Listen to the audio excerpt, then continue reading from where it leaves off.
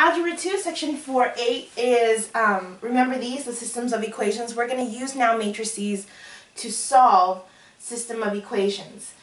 This is your last section before your test. Make sure you go ahead and pause, write it down after I'm done with the board, and don't forget to do vocabulary.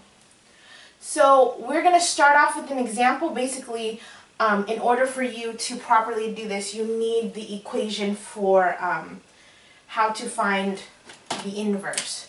So if we go back to the last section, the inverse is a negative 1 equals 1 over AD BC minus BC, and this is D A negative C negative B. Okay? If you can't see that, just go ahead and go into your notes and find the inverse. That's for my little notes.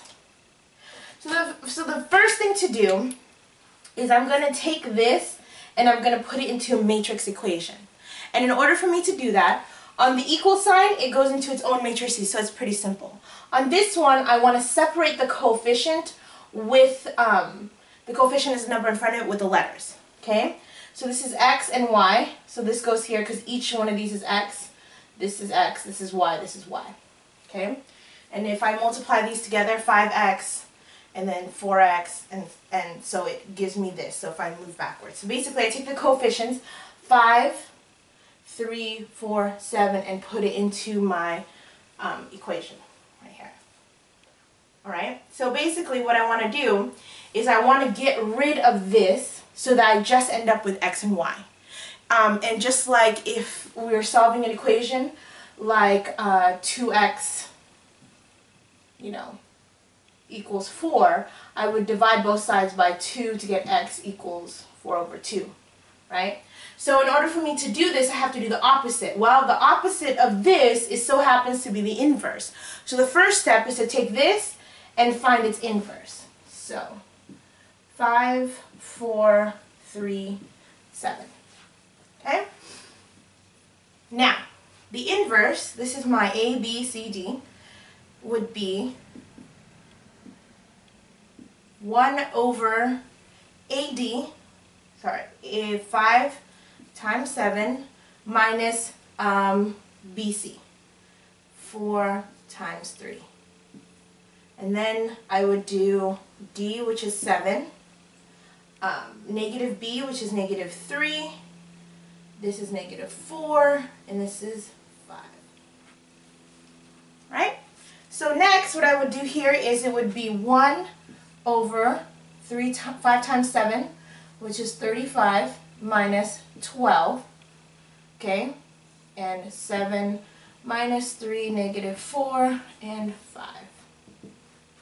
So we have 35 minus 12, which gives us 23, so 1 over 23, 7, negative 3, negative 4, and 5. And this is our inverse. Because 23 is such an odd number, I'm just going to leave it. In fact, don't multiply it out, and this becomes our inverse. This is the inverse of this. Okay? So that means if I multiplied these together, they would cancel out. Alright? And I would end up with just x and y. But the rules always apply. What I do to one side, I have to do to the other. So once I multiply this to this side, I cancel it out. But I also have to multiply it to this side. Alright? So, please make sure to pause it and write that down. So here's our inverse right here. And here's our equation. Alright? So I've multiplied it by this side. What it looks like here is I've done 1 over 23, 7, negative 3, negative 4, 5, times 5, 3, 4, 7, times xy equals 1 over 23, 7, negative 3, negative 4, 5, times 13 over 8. Right? So I took this, which is the inverse, right? And I multiplied it by both sides. Well, because this is the inverse of this, if I multiplied it out, they would cancel out, leaving me with just xy on this side. Now in this case, I have to then multiply it by this, but here's the thing, this always has to go first. Because remember how we know this is a 2 by 2 and this is a 2 by 1, okay? Row, column, right? If it's not that and it's a 1 by 2, if I put it over here, the middle numbers won't match up, so they can't be multiplied together. So they have to be multiplied in this sense. So now I'm multiplying just these two right here.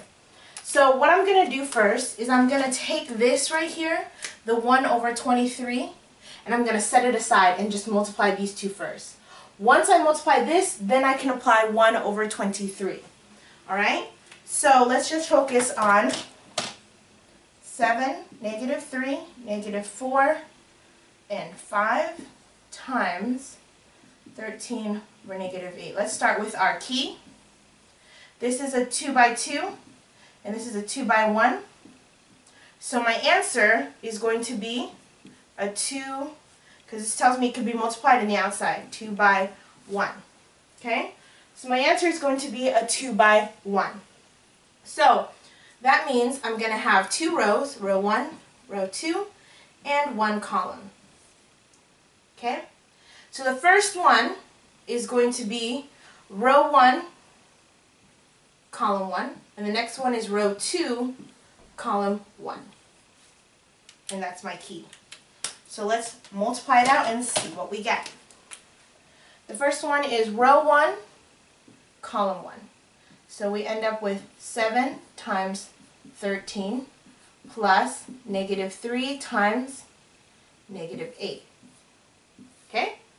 Next one is row 2, column 1, which is negative 4 times 13 plus 5 times negative 8. So what do we end up with there? 7 times 13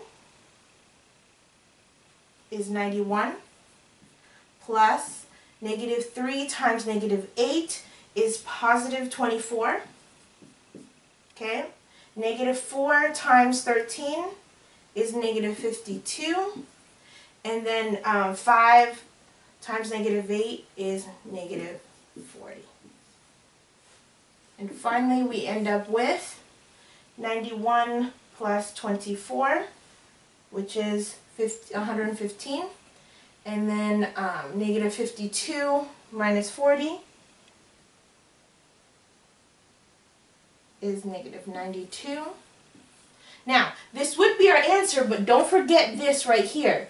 We still have, I'm going to put it in another color, we still have a 1 over 23. So that means I have to multiply each one, 115 times 1 over 23, and negative 92 times 1 over 23.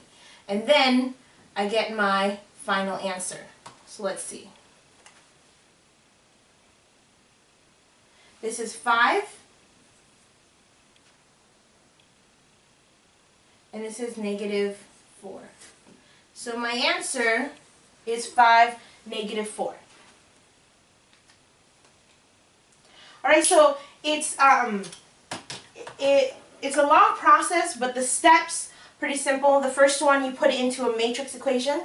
The next one is to find the inverse, and then use that inverse to multiply it by this, and you should be able to get your x and y, 5, negative 4. So go ahead and try page 220, number 4, page 220, number 4, and I will see you in class.